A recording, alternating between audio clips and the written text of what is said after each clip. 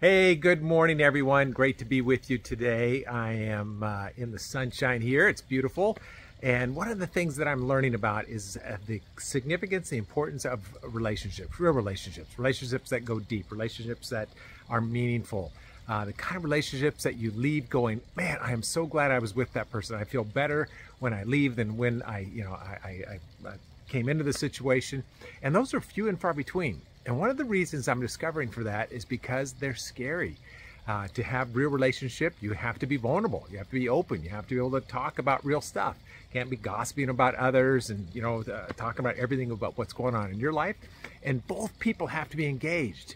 And it's hard to find those people. One person would just want to talk about themselves, so that's not really a great relationship. And one person maybe won't talk about themselves. They don't want to go deep, and that's not a great relationship in terms of how it brings life to the other person.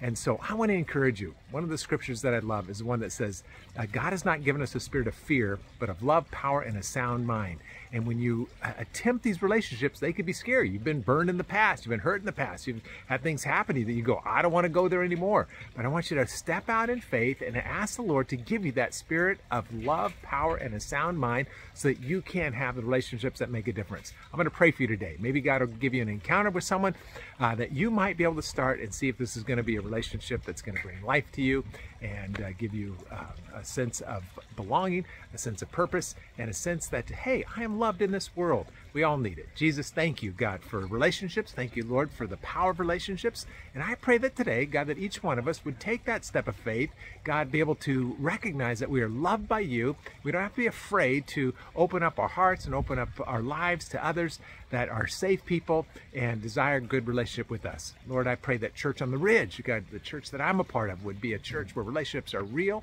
and profound and deep and safe. So thank you for it, Lord. We love you. In Jesus' name, amen.